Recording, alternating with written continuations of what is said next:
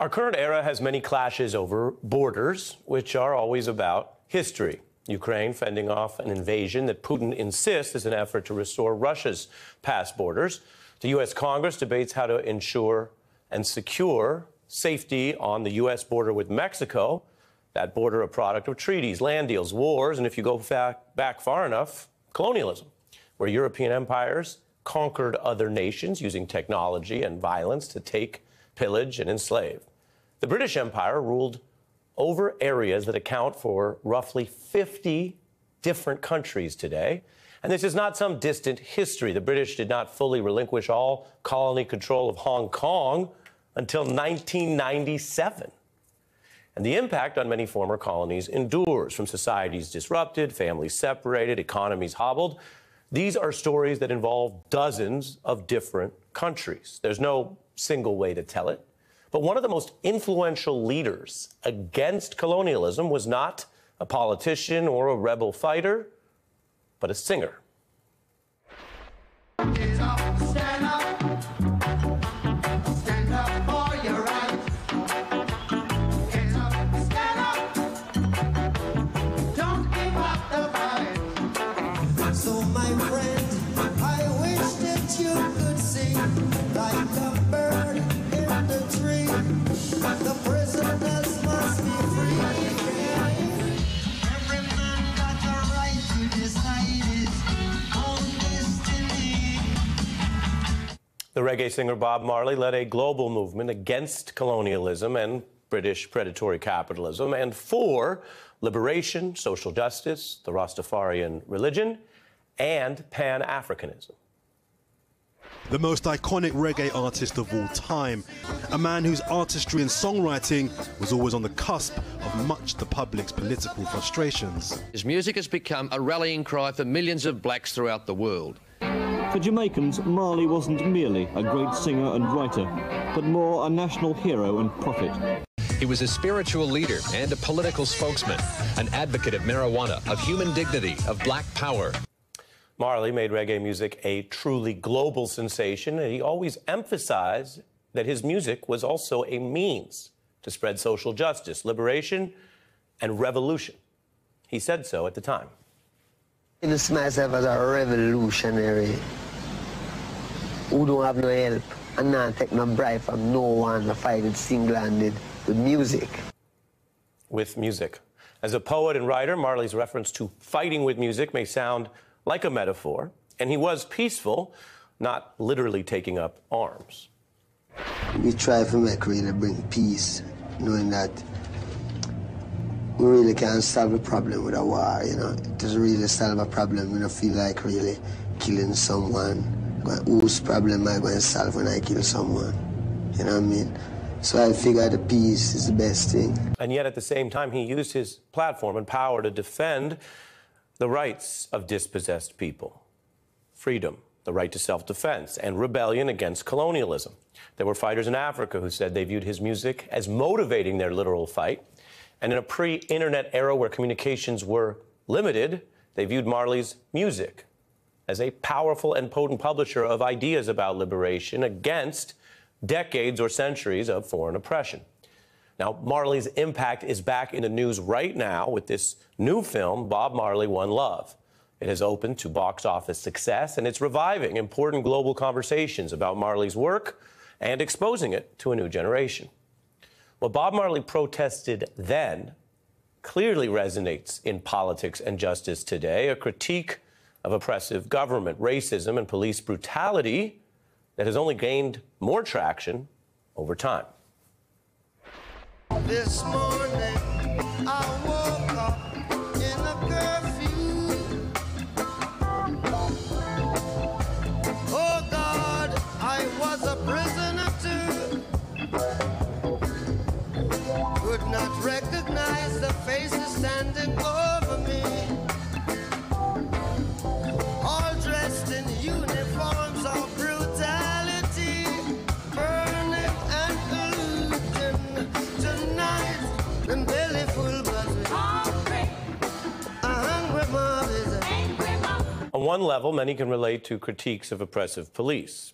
On another, Marley went beyond an often domestic focus of so many.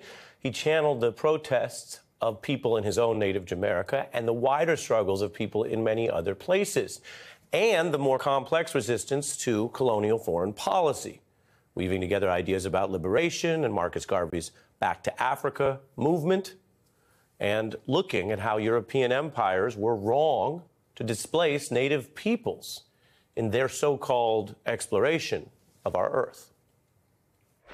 Is the message of Rastafari that you should go back to Africa? Yes, and that the earth must rule by Africa. Forward. One government. Forward, not back, forward. What do you see as most of Africa's problems as far as uniting? I mean, I see Africa's problem is that outside people keep on fatiguing the people, you know, and make them can't really get them things together. You know, if it's not this superpower, it's that superpower. do you think of yourself more as an African than a Jamaican? Yeah, because one of the main things is that we're Rasta. Jamaica shows that the Arawak Indian was living there, and it belonged to the Arawak Indian. Now, our history shows that through slave business, black people come out of the Western thing, you know? So we still figure, say,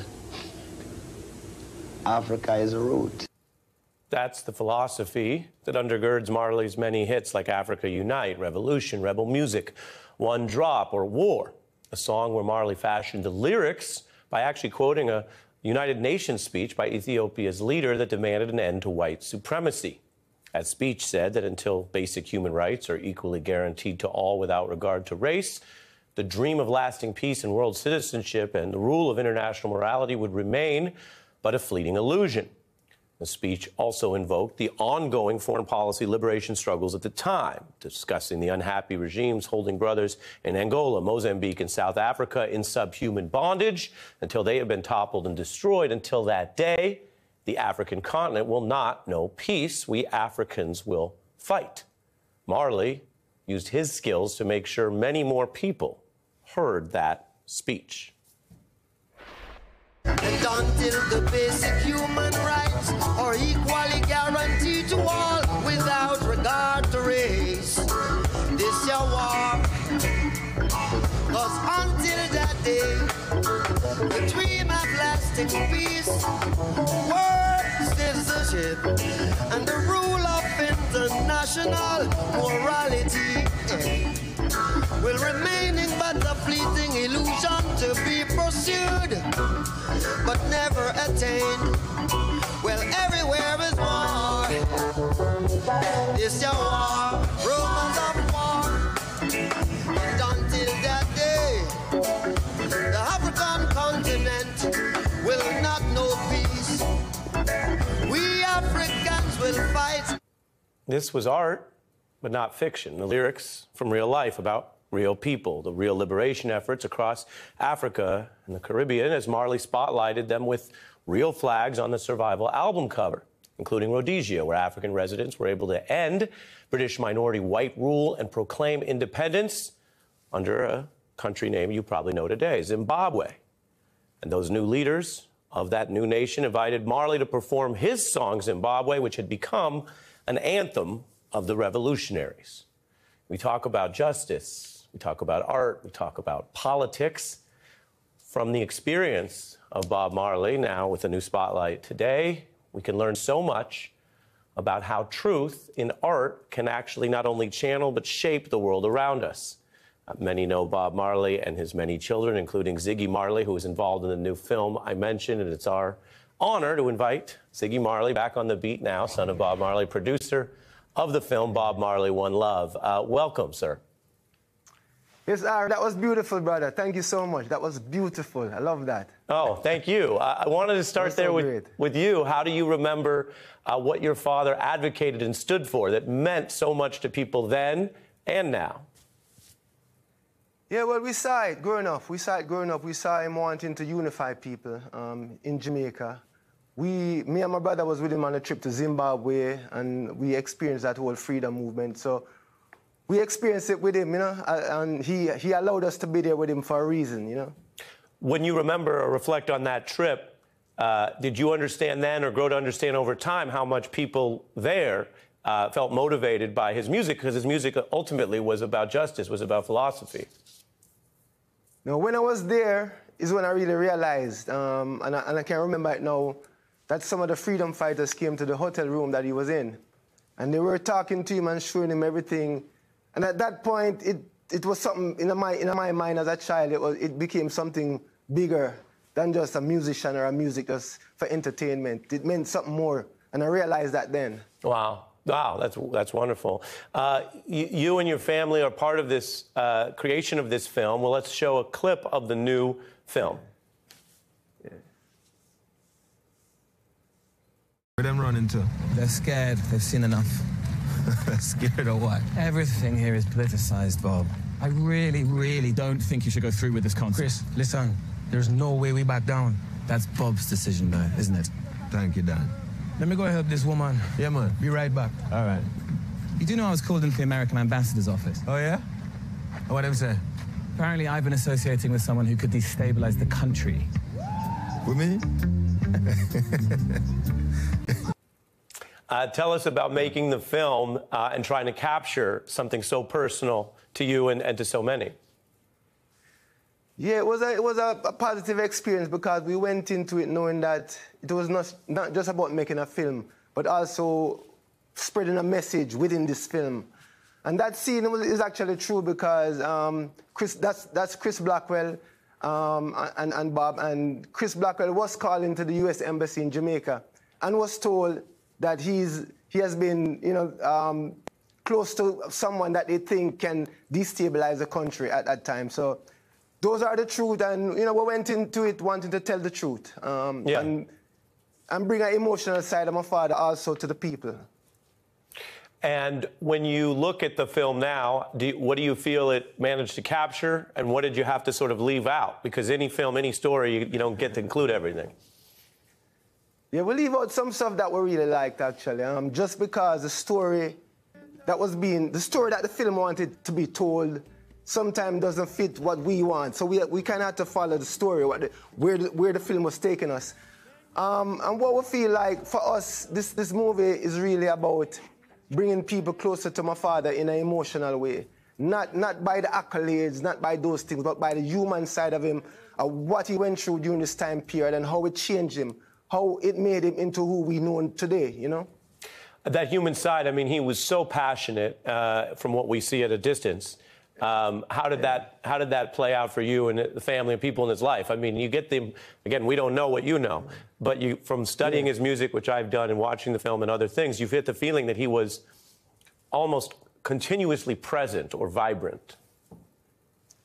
Yeah, well, one of the things that working on the film made me think about, which I never thought about before, was I thought about my father not as this like rock stone, this rebel, this stand up for your right guy, but I started thinking of him as a person and what he must have felt, what he must have gone through beyond the limelight during this period of time. He was almost killed.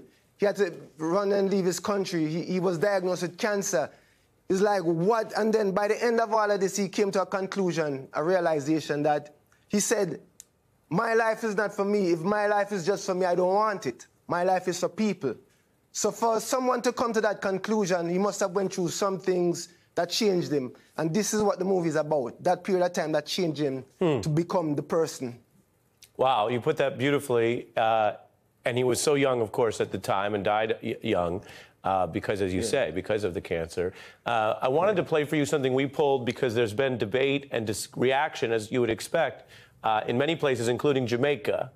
Some people saying, wow, they love this film. Other people questioning, various aspects of it or their memories. And, we're the news, so we welcome all of that. We're no stranger to debates. Yeah, but, hey, Mari, most people, don't say some people, most people love it. Some people. Okay. This is how we do in politics. You say, wait, not 50-50. All right. So you say most people love it, and I will say the box office was a big, strong open. But what I wanted to play, because we thought about how to bring this up with you, is sort of, let me just play what we found online. So this is different people, many of whom are in Jamaica, and the different sort of reception. Take a look from TikTok. Yeah. This movie showed glimpses of what makes our people so amazing. I was so proud. When you sell out your culture, you know what I'm saying? I know me understand what it means. Kingsley played Bob very well. Down to the accent, the movement. Casting, 6 out of 10. I should I look further and give a real Jamaican Rasta man a bus. Bob Marley is Jamaica, yes, but his legacy global. The movie is a very good reflection of not just the growth of reggae music, but Bob, the dynamics of his family. They wanted something more. Bob used reggae music to unify the people higher. Just a sampling some of your thoughts or on the response you're getting. Respect everyone. I respect everyone's point of view, and of course, we always want more. You can't. My father said, no matter how you treat man, they can never be satisfied. And could you be loved? So it's like we are very happy. We were true. We told the truth. We were true to ourselves in our art. This is art. It's an expression, and we have to have the freedom to express art the way we feel it as an artist. And so this is what that is. That makes sense, and I love you using quote and "Could you be loved?" What does it say to you? Even on the critical side, what does it say to you? I wonder that the feelings of people who are even born after your father passed are strong, are so strong. I mean, but not in I showed Jamaica, but everywhere. Yeah, go ahead. No, we love it. We love the passion, because it's a real love for Bob and the music and the culture and the message. That's where they're coming from. Most of them coming, even the critical ones, are coming from a place of love. Yeah. Not a place of hate. So that is cool. We love that passion, and we love that. No, my father is in the discussion with the younger generation and everybody. So now it gives us more opportunity to spread his message. It all works together for the same cause. It's going to end up in the same cause, yeah. Yeah, respect. I love that. While I have you here, we talk about your father, the film. You, of course, are a very established artist in your own right. You talked to so many people, I don't know if you remember, but last time we spoke, I reminded you I saw you play in Seattle back in the day at Summer Nights at the Pier, and I want to show folks just some of your music and your work if we talk about that for a minute. Let's take a look. All right. Got to be true to myself. Got to be true to myself. Love is my religion. I'll take you to the temple tonight. I love you too, I love you too. I tell you I love you. The system we protest, and we are its biggest threat. The wave of consciousness, rebellion rises. I don't really feel like continuing the interview. I feel like going to dance, but we got to finish this. Tell us about the music you're making, how you're feeling, how much you're performing, and what you're up to. No, we're feeling good. I mean, to tell the truth, the last 2 years we've been on the movie, because we were on set from day one till we finished editing and everything. So I've been doing that. But right now, after this is over, I'm heading to Australia in a week to do the WOMAD Festival there, and then I'll do some shows in America this summer, and yeah, probably a tour later on with my brothers too, later in the year. So yeah, that's what's going on right now. Yeah, I think I read about that. So that's where you play with several of your brothers, right? And you guys go play. How's that? I mean, that's got to be fun as a family thing. Yeah, man, that's cool, man. It's me, Damien, Julian, Kimani, and Steven.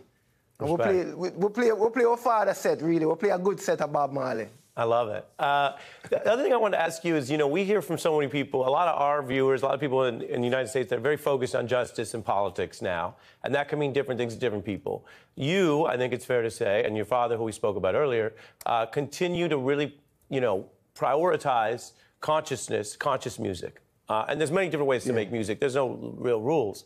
But so many more American artists these days, because of either the system or the culture, are more capitalist. There's a lot of focus on business. That's sort of intertwined to it. I'm curious what you think of all that, or whether you think there's more than one way to do it, or it's better to not be as materialistic. Your thoughts?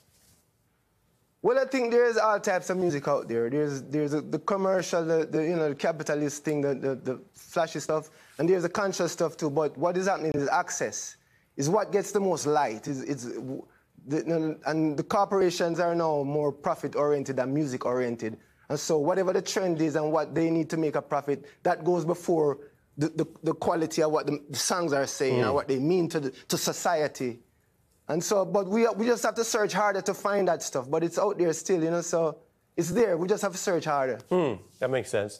That's my final question here is, what does reggae mean today for someone watching who may have now been reminded or learned a bit more about your father, learned about you and your family's music? What does reggae mean today? Why should people care? Or why do you think it continues to have such a global impact, which it does? Yeah, reggae is love, you know, reggae is love. And that's what we need right now in the world. I mean, we can be a much better society if we love each other more. That's common sense. We should all know that. The more unified we are, the better we are as a society. So reggae is love, and it's love we really need now. Love for one another, you know? Respect. I love that. And, you know, in the news, we don't get to love every part of our job. There's a lot of serious stuff. This is one of my favorite parts. So such an honor to see you again. I hope to meet you in person, Ziggy. Thanks for being here. All right. Thank you so much, brother. I love you, brother. Yes, sir. Ziggy Marley. Yeah, man.